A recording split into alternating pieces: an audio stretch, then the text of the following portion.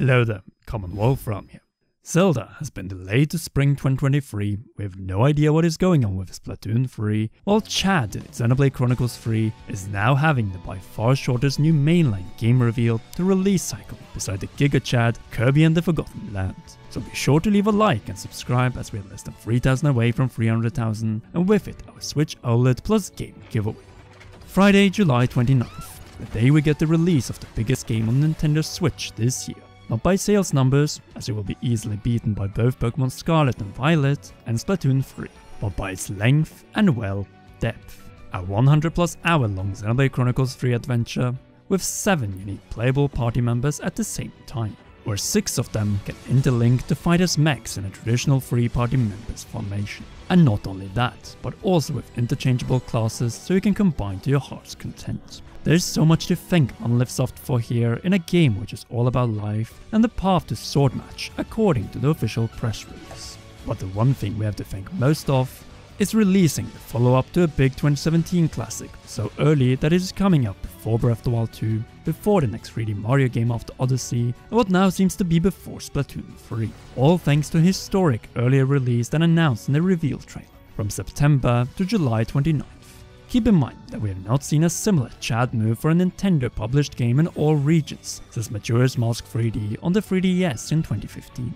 In that case, the game came out in February instead of the previously announced spring. But then again, that was a remake, not a brand new installment, and it launched on the same day as the more powerful new 3DS in the West. Makes me wonder if a certain different game slated for spring 2023 might come out before actual spring begins and with a new more powerful model. Hint hint. But wait, Splatoon 3 is coming out this summer, right? Yes it does, since September 9th is well inside it by another 12 days. Summer begins on June 21st and ends on September 21st. And we already have the ambitious Fire Emblem Warriors Free Hopes on June 24th, and before that, and in effect before summer, we get Mario Strikers Battle League Football on June 10th. Add to that Xenoblade Chronicles 3 on July 29th, and you already have June and July more than covered, which means that Splatoon 3 definitely needed more time until September 9th, as Nintendo doesn't change release dates unless there's a necessity for it. Instead, we only see one possibility, namely that Xenoblade Chronicles 3 replaced Splatoon 3, which was originally planned for a July release, but which clearly needs a little more time. And this is more than a mere possibility, but actually how things stand right now. Since with this release change, it is clear that nearly every game planned to be released in 2022 by Nintendo in January 2022 has either 1. Been delayed to 2023, switched release order, or gotten a release where games sell the best. The last one obviously ties to Pokemon Scarlet and Violet, which seems more and more likely to be a November release just like the prior new generation Pokemon titles. Meaning that Xenoblade Chronicles 3 will be followed by a non-Nintendo developer release or smaller Nintendo release in August, Splatoon 3 on Friday, September 9th, possibly Bayonetta 3, a third-party exclusive for Halloween in October, if no delay, and Pokemon Gen 9 Scarlet and Violet in November for the holiday season. It seems more and more likely that this is the new lineup and release order that we're dealing with in 2022. And to be honest, I believe it is an upgrade after what happened to Zelda.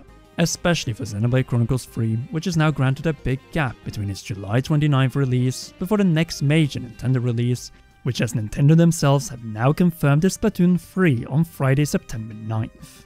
A massive 100+ hour long RPG before an online shooter title. It couldn't be better for Monolithsoft, as with this end of July release, there would most likely be a near 4-month long gap to the open world of Pokemon Scarlet and Violet. In other words, it means that the game will be completely free to dominate this summer, all because the bigger sellers are coming months after it and are unable to overshadow this British voice-acted mega project in every conceivable way. Gameplay, story, characters, you name it. In fact, this entire castling Xenoblade and Splatoon chess move might also explain why Breath of the Wild 2, outside of possible hardware plans, is now set for a spring 2023 release, since it fits with a different point that we have ignored up to now. That with it, there will be an around 4-month gap between each of the big map/open world adventure releases. Xenoblade Chronicles 3 in July, Pokemon Scarlet and Violet in November, and The Legend of Zelda Breath of the Wild 2 in spring 2023. It makes perfect sense, and with Splatoon 3 and possibly Bayonetta 3 in between Xenoblade Chronicles 3 and open world Pokemon Gen 9, I believe we have the perfect lineup.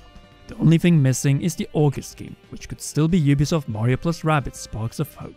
It might, but reports have indicated that the game might not be ready by then and even risk a delay. Where December is a possibility, but also summer 2023.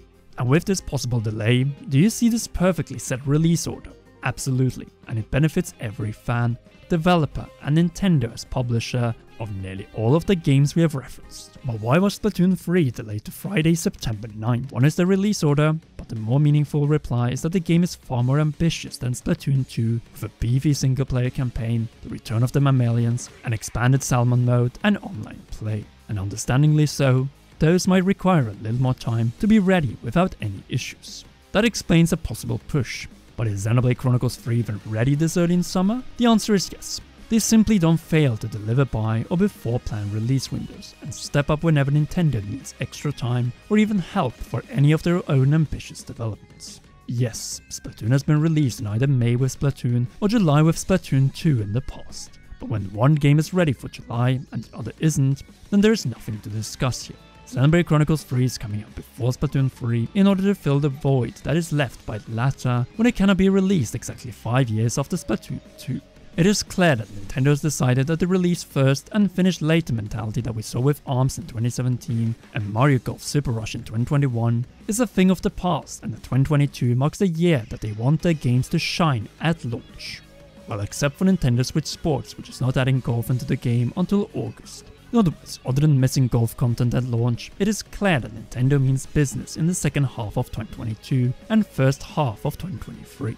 The games they will be releasing within the 9 months between July 2022 and April 2023 will be truly historic and filled with brand new games of quality that is pushing the boundary for each of the respective franchises. The latest gameplay and story sequences of Xenoblade Chronicles 3 confirm that. And we have already seen the ambition of the single player and salmon run in Splatoon 3, Pokemon, which is finally after over 25 years making the full jump to open world, all before Zelda will once again redefine the action-adventure genre in spring 2023.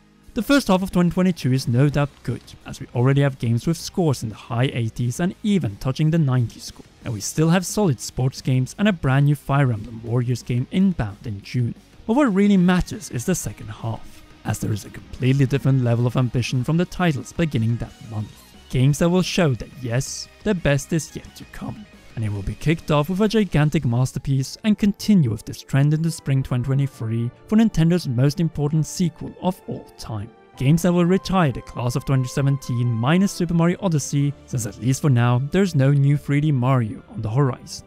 The change of the release order of 2 games is making this year even stronger, and properly distributing the releases so that we gamers have time to play them all and also get some variety between the upcoming 3 gigantic open world adventures that await. And that is not even counting the more open than ever Sonic Frontiers. Coming holiday 2022, all in this year of open world games on the Switch, which we already got a taste of in January with Legends Arceus. A game that will simply be overshadowed by this legendary lineup. Other than that, there isn't much more to say or add. Nintendo's probably delaying Splatoon 3 slightly for development reasons, that is to say finish the game. Though by doing so, they have made the release order of the second half of 2022 and the first half of 2023 even more balanced. In one of the best 12 Nintendo Switch months ever, with Xenoblade Chronicles on July 29th, Splatoon 3 more likely now than ever in September, open world Pokemon in November, and 3-layered Zelda in spring 2023. Potentially with some type of new hardware or model for the last one of these. And after that, we still have Retro Studios' Metroid Prime 4, which could come out somewhere on that 2023 horizon. I can definitely drink to that, and now I just need to know what you think of Xenoblade Chronicles 3 replacing Splatoon 3 in July. Is it a strike of genius by Nintendo, or a necessary step to avoid a too big gap this summer? Sound off in the comment section down below.